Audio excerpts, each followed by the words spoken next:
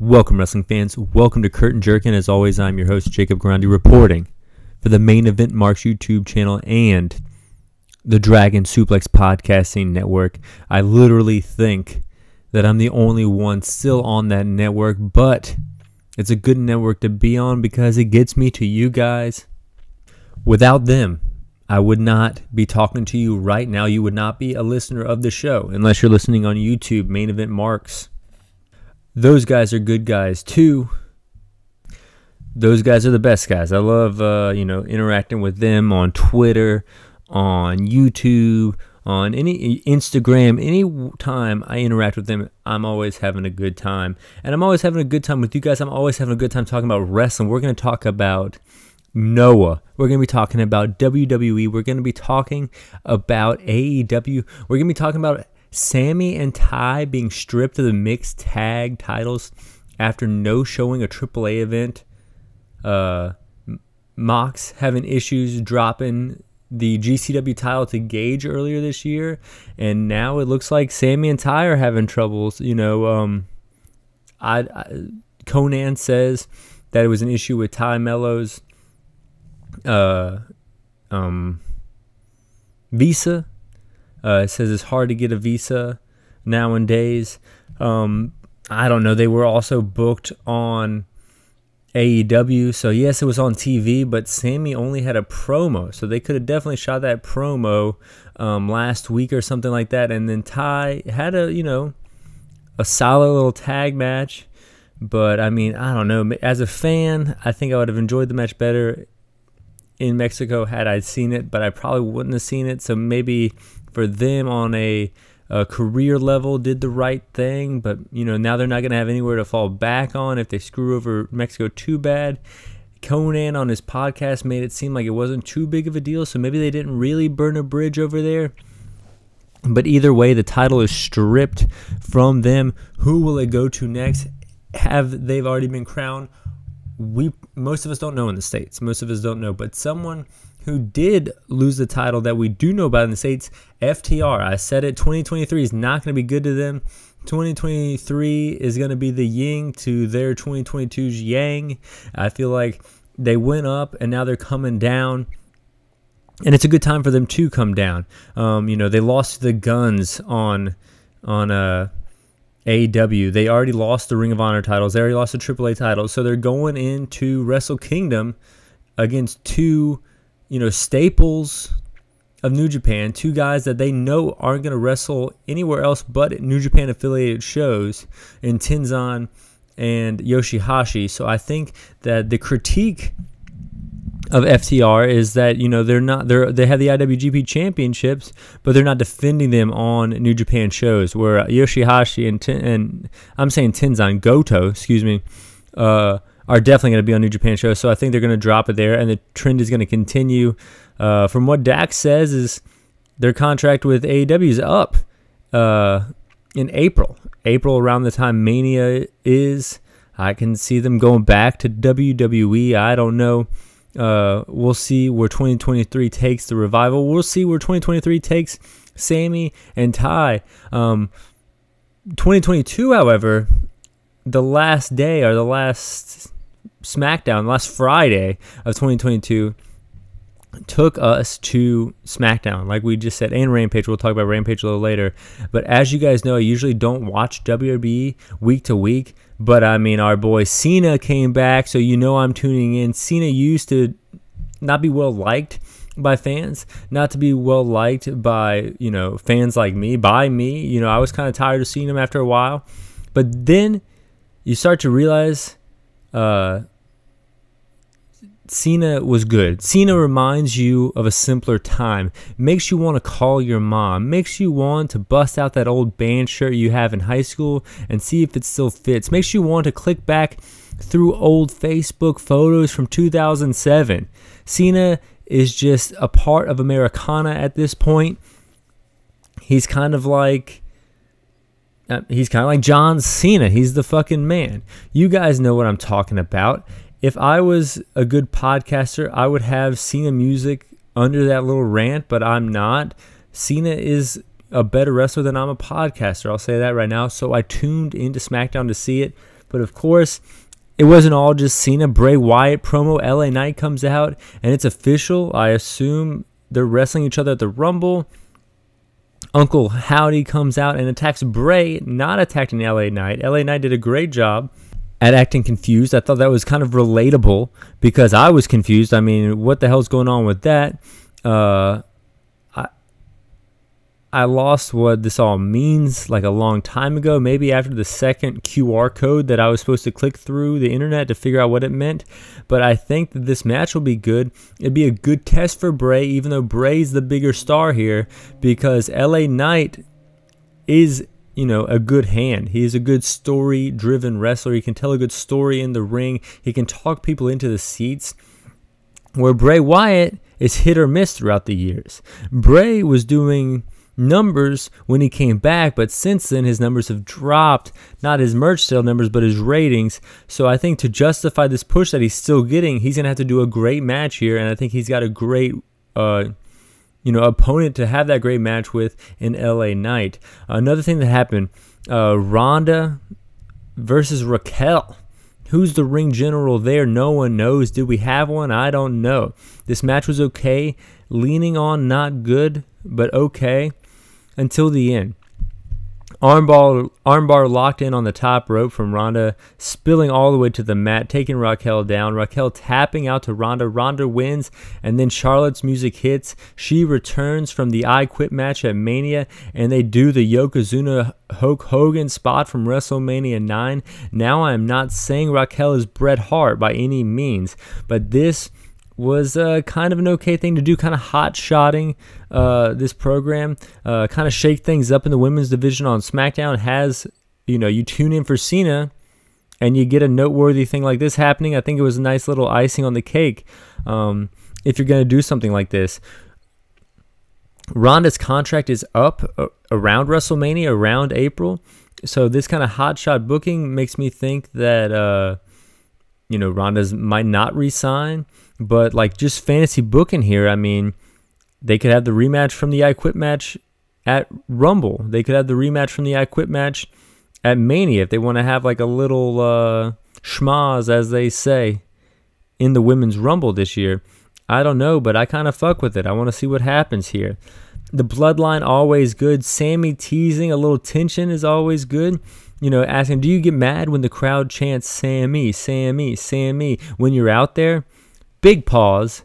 Roman just says no. The tension is there. You got to love it. A little more fantasy booking here. If they're trying to take the titles from Roman, have Sammy win the first night of Mania in his Bryan Mania 30 moment, but The Rock helps him get to that moment. And then the second night, you have The Rock versus Roman. So then, when you're selling pay-per-views, selling Peacock subscriptions, you have on SportsCenter the next day, you have on ET, The Rock and Roman, doing all that Sunday morning, and then say Sunday night, by WrestleMania, The Rock and Roman Reigns are going to wrestle each other. I think that would sell tickets. I think that would sell subscriptions. Whatever you need to sell, I think it would make money. Then we get the Cena match. Sami and Roman versus Kevin Owens and John Cena. Kevin Owens busted up early, and KO gets his receipt from popping Roman Reigns in the ear at War Games. Cena with the hot tag. KO and Cena do the 10-knuckle shuffle. You gotta love that shit. Cena and Kevin Owens get the victory. Fun little match there.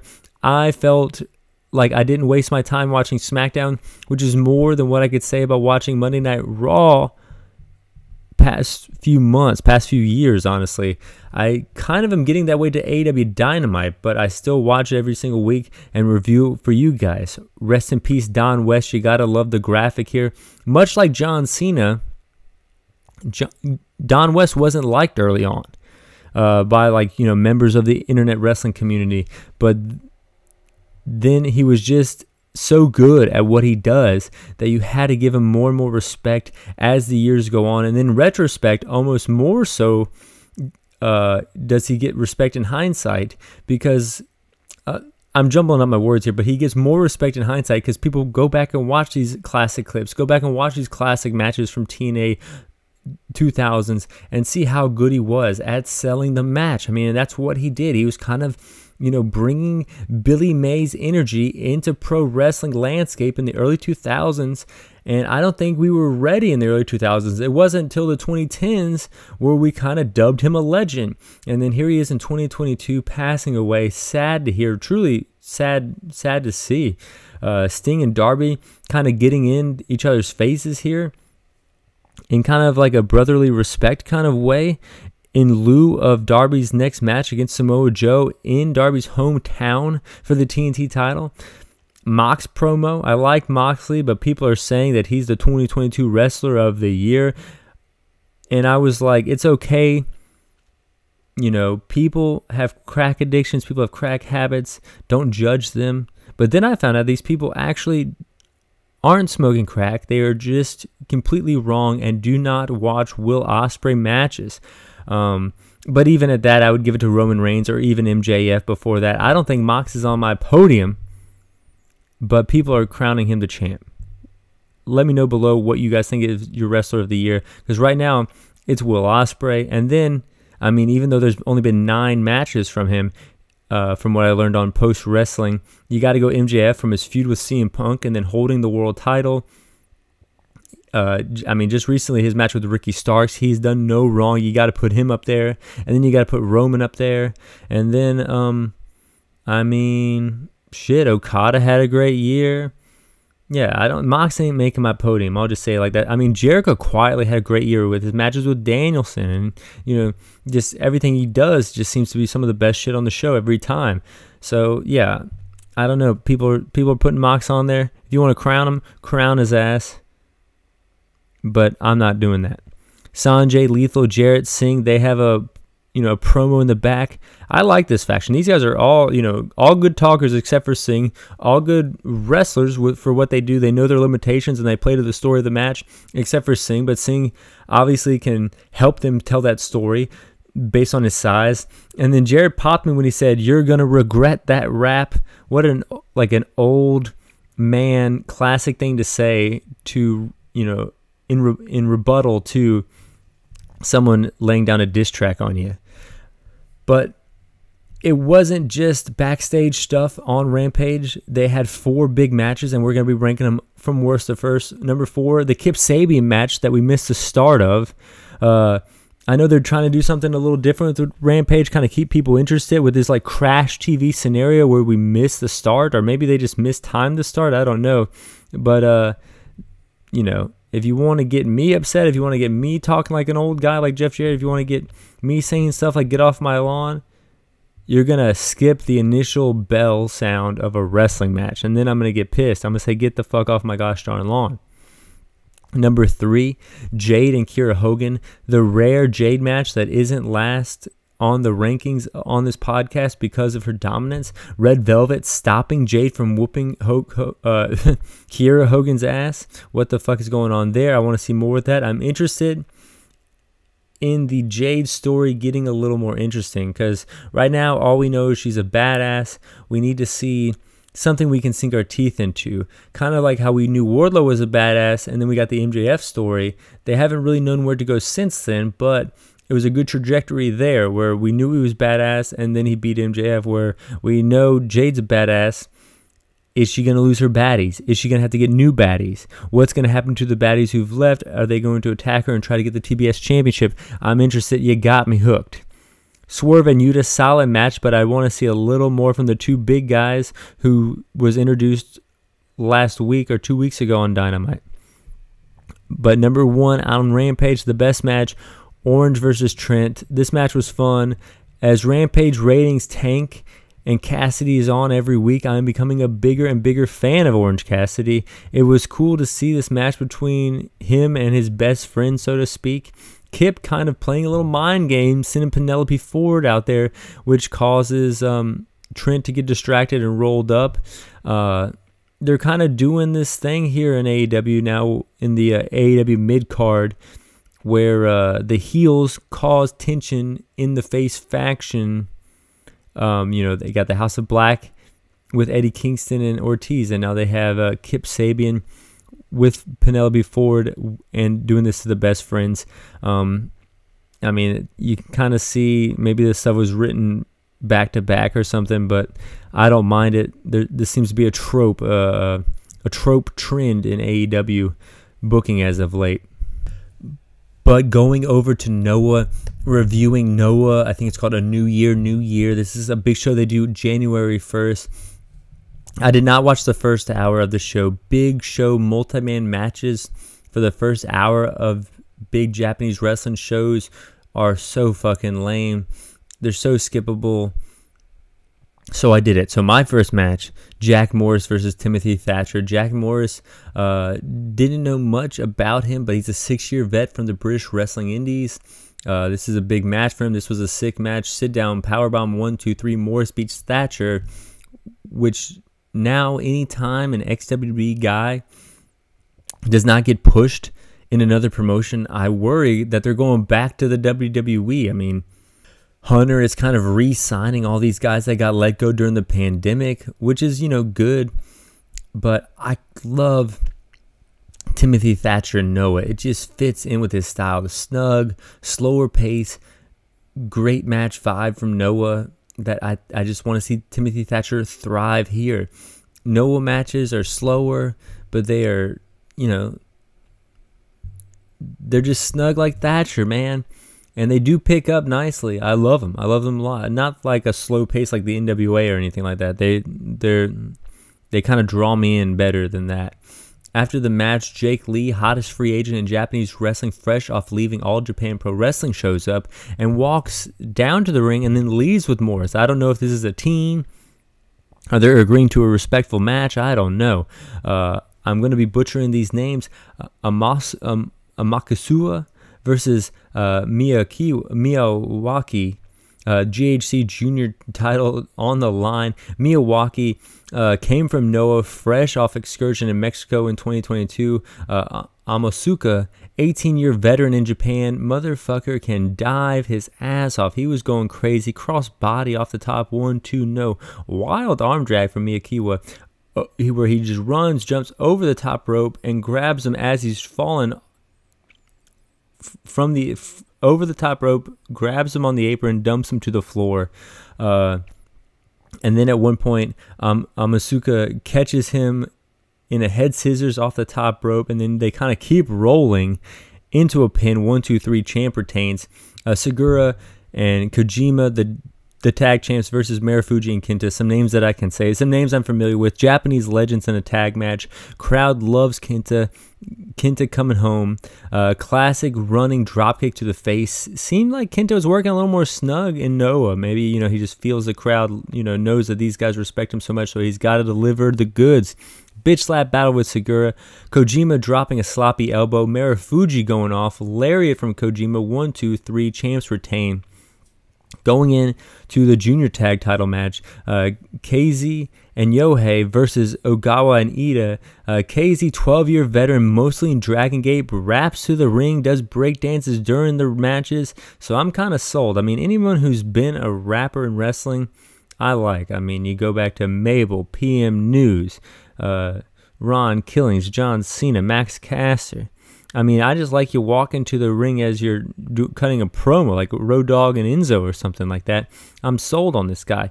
Yohei, 13-year veteran, started in Dragon Gate as well. They're the junior tag champs.